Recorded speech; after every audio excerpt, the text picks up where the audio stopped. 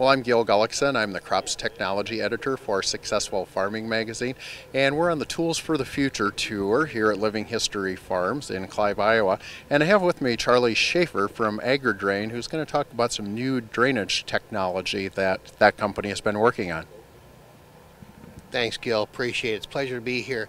This is a great event. It's wonderful to get a chance to see some of the other technologies that are available here for the ag producer and to make environmental impacts, and also to get to showcase some of our products and the practices that those products can make possible. So maybe I just, if it's okay, walk through some of these images here that show some of the concepts that we support in terms of subsurface water management. You know, with the price of land these days, and the value of the commodity crops that our producers raise, there's a lot of concern about taking some of the variability and some of the risk out of the system, and so drainage is a great way to do that.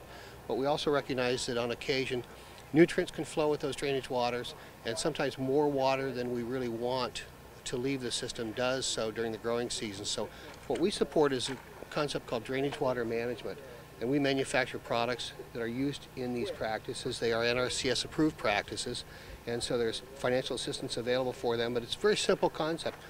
In the wintertime, when we don't need drainage, about half the water that typically leaves the system does so during that fallow season. So we suggest you just, if you've got an annual or a water level control structure that's manual or automatic, that you can just raise the water level in the soil profile above the tile line and reduce the outflow from that system, and this can result in as much as 50 to 60% of overall annual reduction in outflow.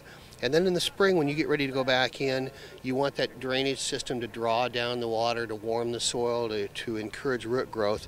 You'd lower the water level down to as much as down to the flow line, do your field work, your planting activities, and then in the summertime, you could very well come back in and raise that water level back up, conserve some of the nutrients in the water to make them available for the crop during the growing season. Certainly if you get a rainfall event, you also have a tendency to hold that water back and store it.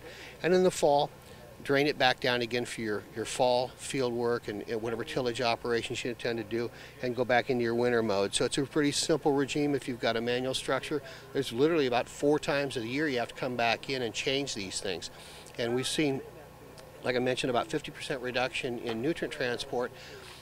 Given the right rainfall patterns, a little bit of luck, farmers always rely on some of that. You can see as much as a 10-15% yield bump, sometimes more, but if you expect an average over the course of maybe 10 years, 5 to 10%, something in that range.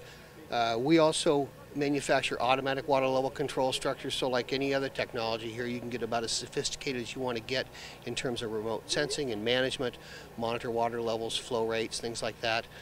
Part of what we believe will occur in the future is the development of environmental markets, and so producers will actually get incentivized to install practices that will improve water quality and reduce nutrient, nitrogen, phosphorus transport, make those offsets available to public utilities and permitted facilities to hold down their cost of compliance with their NPDES permits. And so that will incentivize producers to install conservation practices that won't necessarily create an on-farm agronomic benefit, but a downstream environmental benefit.